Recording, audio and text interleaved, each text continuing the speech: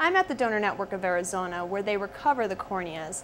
Now, the cornea is the most frontal part of your eye, and if that part is too severely damaged, it could result in the need of a transplant, such as this one right here. Donations not only affect the recipients, but also the donor families. This one was Father's Day, a couple months before he passed away, doing his typical. That always made me laugh.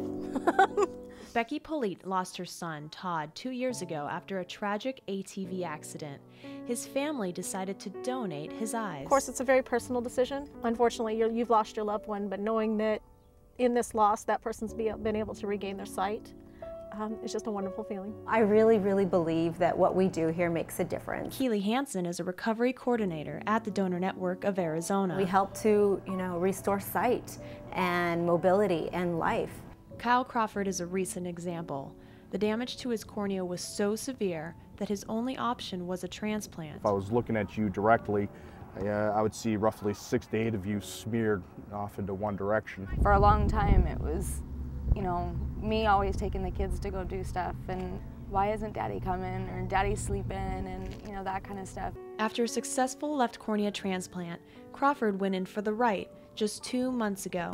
It's been nice to see a change over the years come up and kind of getting him back to the way he used to be. Yeah, I'm very fortunate and very happy that a program like this exists. They were able to provide me the ability to see my loved ones. Kind of see his eyes in there. Politte says that his eyes were very unique and different. It's a part of him, she says, will live on. Even though he's gone in spirit, he's still helping other people. Politte did find where her son's donations went to, one here locally and also internationally.